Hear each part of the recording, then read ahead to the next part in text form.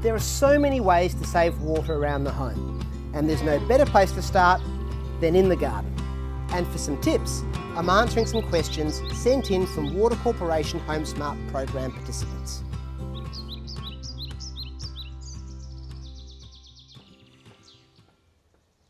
Amanda from Bridgetown is interested in grey water and wants to know how it can be safely used on her garden. Well, Amanda, grey water is household wastewater such as bath, shower, laundry and hand basin water that hasn't come into contact with either toilet or kitchen waste. Now, it's a great resource and we all produce around about 100 litres per person per day, which can be used to sustain the garden if done safely and carefully. For example, in my garden, most of the backyard is irrigated with grey water and it's thriving and makes a huge difference to my water use. Now, there are a range of systems on the market. My system sits neatly underneath my potting bench and it costs around $2,500 for the supply and installation, including the drip irrigation system out in the garden. And it's what's known as a direct diversion unit. That means there's no storage. As soon as the grey water is generated from the house, it's pumped out straight away to my thirsty plants. It's important to note that there are rules and regulations around grey water reuse management, and these are set by the Department of Health but administered by your local council. So to find out more information about this, as well as the broad range of systems that are available on the market, as well as those curly questions about soil health and detergent choice, visit the Grey Water Industry Group website. Noel from Bridgetown is concerned that he's overwatering his garden because all of the plants are on the same irrigation cycle, particularly his lawn and his beloved roses. Now, ideally, in a waterwise garden, we hydrozone our plants, that is, group them together based on their similar water needs so they can get just the right amount of water without over or under watering.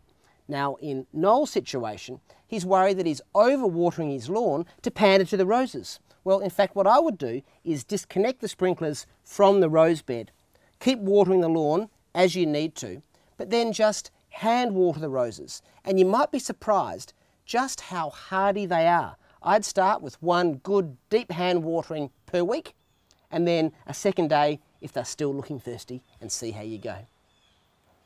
Nola from Dalyella is gardening on a sand dune and is apparently sick and tired of grevilleas and wants to know what other natives are suitable. Well, don't panic, you have so many wonderful choices. Here in my dryland garden on the sand dune of Fremantle, I'm growing Eremophilas, Phacinia, the scaevolas, a whole range of wonderful native coastal species. And you can find out lots more by visiting the Water Corporation website and checking out the Waterwise Plants database. There's photos, cultural notes, and lots of inspiration.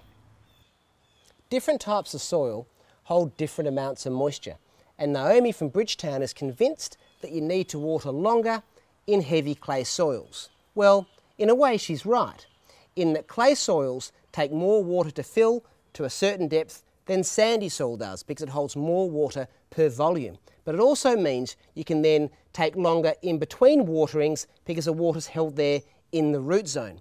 The best way to avoid overwatering in any soil type is firstly to stick to your rostered watering days and then actually look at winding your irrigation run times back in 2-minute increments to a point where your garden's still doing well without stressing.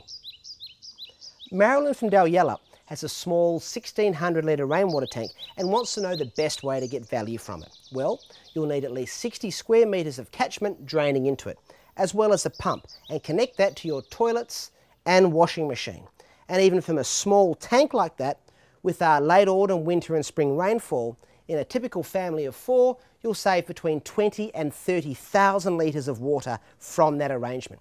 It's also a good idea to put in what's known as a mains water backup valve, and this means that when the tank's empty or the power cuts out, mains water kicks in automatically. Now, all of this is quite a simple retrofit, and this work can easily be done by any licensed plumber. Beverly from Two Rocks wants to know the most cost-effective way to save water. Well, Beverly, let's start with the biggest water user in our households, the garden. Quite simply, if we can cut right back on irrigation, we'll save the most amount of water. And we can do that by clever hydrozoning, that is, grouping plants together based on their water needs and having the high water use areas the smallest. and put most of the garden to hardy plants that need minimal, if not no irrigation at all. Now, things like grey water systems and rainwater tanks can be expensive, so consider those as longer term investments. And remember, in the short term, there's lots of free things you can do, such as having shorter showers or getting the kids to turn off the taps.